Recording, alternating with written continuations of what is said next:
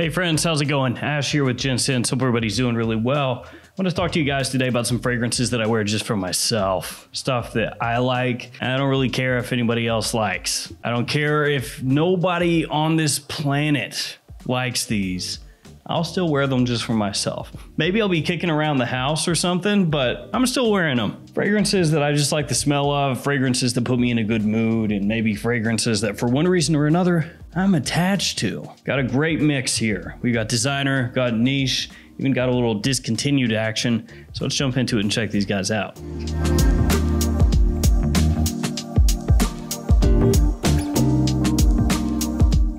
How do you like that background? Faked you out, made it green, figured mess with people's minds. What happened to the blue? It's still there. It's just temporarily changed to green. Yeah. Also, want to let you guys know, in case any of you are interested, there's a spring promotion going on with the Galleria Parfums fragrances that I creatively directed, like this good old boy right here, Dream Woods. It's like you into woods, but it's a dream. And it's actually a pretty friggin' good deal, considering that the cost per kilogram on these fragrances rivals those of brands like Xerjoff.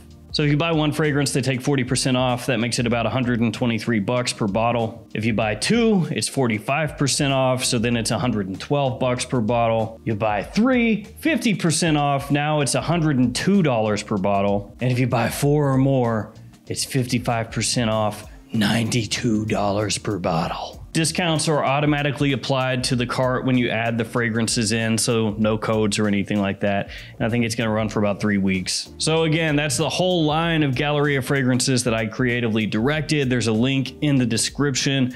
Go check those out. And those are gonna be the only ones. Those are the only Galleria Parfum fragrances, those 7. That's it, baby, that's it. All right, let's talk about these fragrances. You know how we're starting it off. You know how we're doing here. Drakkar Noir from Guy Laroche. No, it's not a meme. I like it a lot. And yes, I have been on the hunt for multiple vintage bottles of Drakkar Noir on eBay. And I'm gonna have them and just put them in my collection and maybe wear them like once a year. But the current formulation still works. It's still good stuff. It costs next to nothing, and it looks like it costs next to nothing. The cap is trash. This weighs, what, like 1 gram? They don't even bother putting a collar over the crimp here. It's super cheap. It's the pinnacle of cheap, but I think it smells amazing. It throws me back because this was the first fragrance that I really truly wore all the time. And I was in elementary school. That's right, rocking those 80s aromatic fougères in 3rd grade. Next up, Prada. Prada Purple Rain. Yes, Purple Rain. What do you think of when you hear that? Of course, Prince. I mean, you gotta think of Prince, that's it, right? There is no other rain that is purple than that. Essentially, I think of this line as Prada's signature line, their private line, their higher end line, their upper echelon line. The bottles look nice and clean, heavily weighted. The cap is magnetic. It's a really nice presentation. And this is gonna remind you a lot of many other fragrances Prada has done, only taken up to another level. Do you have that powdery, floral, soapy, clean iris in here? Oh yes, you do. And it's turned up to 11. The only potential drawback to this is going to be that it does remind you of a lot of other things that Prada's done. But I don't think that's necessarily a bad thing because this is one of the better or best iterations of that style.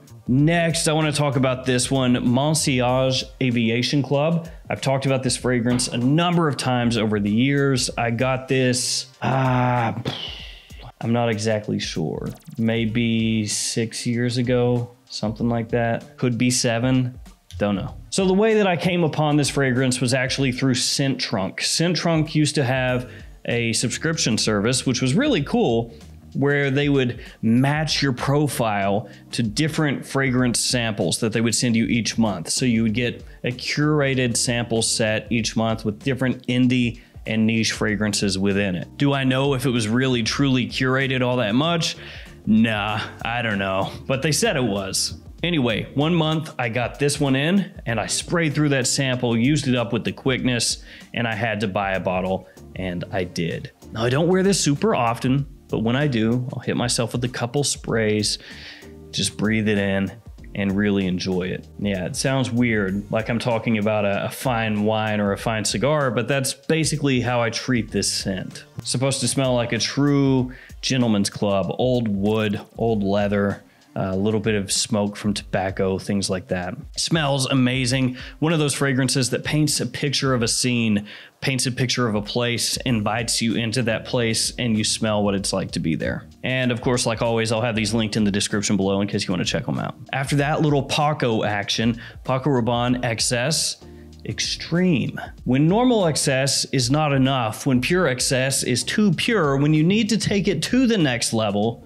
XS Extreme. It sounds like something a fragrance brand would write, something like that. So the original XS, in case you're unaware of it, smells a bit similar to Creed's Himalaya. Paco Rabanne's XS did come first, so it's one of those situations where Creed saw something else and said, I like what you did there. It'd be a shame if somebody stole it. And XS Extreme is, of course, a flanker of XS, and it does have similarities to Creed's Himalaya. It does have similarities to Paco Rabanne's XS, which is a fragrance in and of itself that I like. And with this one being discontinued, it makes me like it even more. I'm weird like that. Discontinued stuff is interesting to me. Amped up, aromatic, and musky, Paco Rabanne XS Extreme is a great smelling fragrance to me. Fresh, soapy, metallic, musky. And from there, let's talk about this one. Olfactive Studio Chambray Noir. What drew me to this fragrance initially was just the packaging.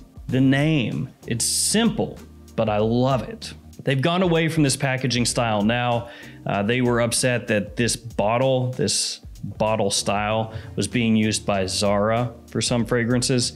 So Olfactive Studio had an Indiegogo, not a Kickstarter, but an Indiegogo. And they raised funds so they could do a bottle mold, like their own personal bottle mold. And they went away from these. But I did like this style, you know, that tape look of the label just slapped on the front there. I thought it was pretty cool. Anyway, the name, Chambray Noir, and then the picture, because each Olfactive Studio release has a picture that coincides with the fragrance. I loved it. Something about it was kind of dark, potentially foreboding, mysterious, even potentially depressing, depending on how you took the picture and the name together. So all of this put together really made me want to get the fragrance. I thought it was intriguing. Coming up with the story of what does the picture mean with the fragrance and trying to like come up with this lore, this backstory for the fragrance. The scent itself is a little bit similar to Bentley for Men Intense or Idole de Luban. It does smell better than Bentley for Men Intense. It's smoother, it's richer, it's less aggressive, more wearable, but it's going to give you a similar scent profile. Dark, a little bit of resinous sweetness, touch of spice. Really, really good stuff. And I would say that one, Still Life in Rio, and just Still Life, probably my favorites from the house. Unfortunately, I think that some of the fragrances they put out with the pictures, the photographs that they have with them don't meld as well and don't create this kind of story that pulls me in. So some of them I see the photo and I see the name and it doesn't really do anything for me, but that one does. Let's lighten things up a little bit with Mugler Cologne Fly Away. This is my favorite of the new Mugler Cologne fragrances. My wife loves this one, and the big drawing point for this is the grapefruit. The grapefruit in here is great. It's absolutely fantastic. It's more of a natural grapefruit. So you have that tartness along with the sweetness. Some people would compare that to Light Blue Forever in the way, the style that the grapefruit is done. Also has a mysterious C note, as they call it. C, like the letter C, not C as in the ocean. And pretty much everybody seems to agree that the mystery C note is cannabis because Mugler loves to do stuff like that. A mystery note? Oh, it's naughty. It's a naughty mystery note. But it still does smell great. Really nice summertime fragrance. Like I said, wife loves that one. Hopping back over to niche, let's do Sultan Vetiver from Nishane. Every time I smell this, I fall more in love with it. Yeah. The vetiver in here is so wearable, and it doesn't fall into those tropes that some people associate vetiver with in fragrances, of smelling like an old man fragrance or very dated, very fuddy-duddy and stuck up. You get so many different facets of vetiver here, so it doesn't just fall into one descriptor. You know, it's not just grassy. It's not just dry, not just smoky or fresh or clean. It's all of those things. This is a go-to versatile fragrance. You can pull this off anywhere, anytime, any place, and smell like $1,000,000. And interestingly enough, when I was working on the Gallery of Parfum Fragrances, the perfumer of Sultan Vetiver, Jorge Lee, gave me a submission that was a vetiver-based fragrance because I would have loved to have done a vetiver scent. I still haven't, and it's one of my favorite notes. And it was almost like you could have considered it a flanker of Sultan Vetiver or something. There were similarities there, but also differences. So it was its own thing, but you could kind of call it back to that one. And that's ultimately why I didn't go for it, because I felt like it was too close to Sultan Vetiver, but I still loved it. Maybe Nishane should take it and release it as a Sultan Vetiver flanker. That would be pretty awesome. From there, let's hop on over to Dolce & Gabbana's Intenso. This never did get a lot of love in the fragrance community. Most people wrote it off pretty much immediately. I ordered it right after it came out. I really like the presentation on it. I think it looks great. The dark look of the bottle with that matte finished cap, I think just looks really slick. It's pretty similar to Dolce & Gabbana's Pour Homme, but I would say that this actually smells better than the current iteration of Pour Homme that's on the market. So between the two, I'd go for Intenso all day. Now, maybe if you could find yourself a decently priced vintage bottle of Dolce & Gabbana Pour Homme, you would go for that. But you can get this for cheap, so all things considered, if you're looking for that Dolce & Gabbana Pour Homme vibe, this is probably your best bet. It's a great office fragrance. I actually wore this heavily to the office for quite a while because it doesn't project monstrously, just enough to get you noticed when you're in proximity to people, close proximity. And it's a really nice, classy, gentlemanly kind of fragrance. Take things a bit darker next with Amouage Memoir Man. Just smelling this from the atomizer, you know you're in for a good time. Whoo! Green, woody, smoky, foresty.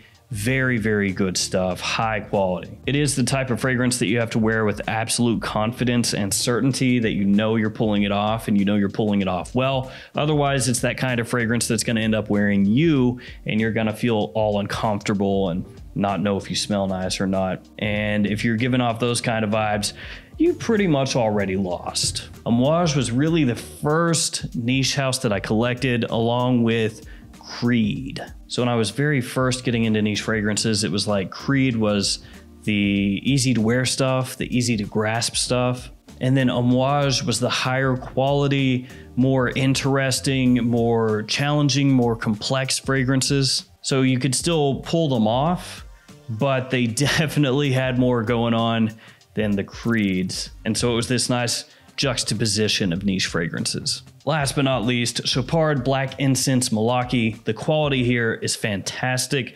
Presentation is classy looking, but I do think the sticker slapped on the front looks a bit cheap. But when that's about the worst thing you can say about the fragrance is the sticker slapped on the front looks a little cheap, you know it's pretty good overall. It's dark, spicy, woody, smoky, very interesting, very complex. The type of fragrance that you just keep going back to and smelling over and over and over again. But it is also the type of fragrance, like the Amouage, that if you don't really feel comfortable wearing, you're probably not going to appreciate it all that much. And if you're just getting into fragrances, you also probably won't appreciate it all that much. It is absolutely the kind of fragrance that collectors would say, oh, you've got to check it out, it's amazing.